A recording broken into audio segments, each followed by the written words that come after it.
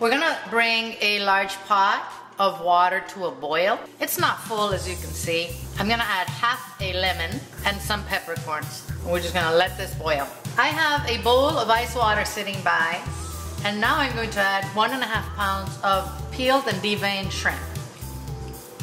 This is gonna cook very fast. Now that the shrimp has changed color, I'm going to drain it and put it in the ice water. We're gonna cool it down completely, and we're gonna chop it and put it in a bowl. Okay, as you can see, I put this in a shallow dish. I'm going to add the juice of 3 limes and an orange to this. I'm also going to add some salt. I'm going to cover this, and I'm going to let it sit in the fridge for about 30 minutes.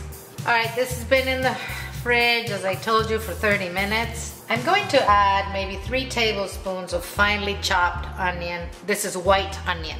Use white onion because it is not super strong when when it's raw.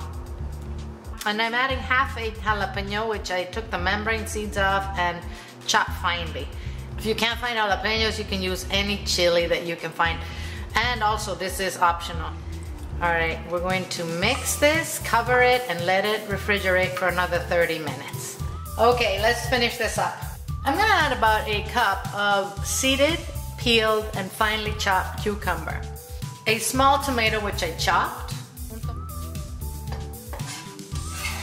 Maybe a 1/4 cup of chopped cilantro.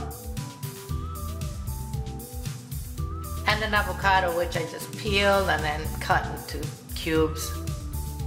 We're just going to mix this carefully so we don't mash the avocado. We're going to taste it and adjust the salt if necessary and serve it on tostadas. This is an excellent meal for hot days. Obviously, you can make more quantity of this, and it'll keep for a couple days, so let's eat.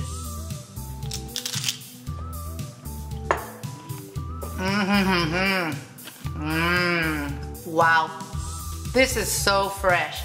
Oh my gosh, that shrimp is wonderful. The whole combination of vegetables and the juices, really, really nice.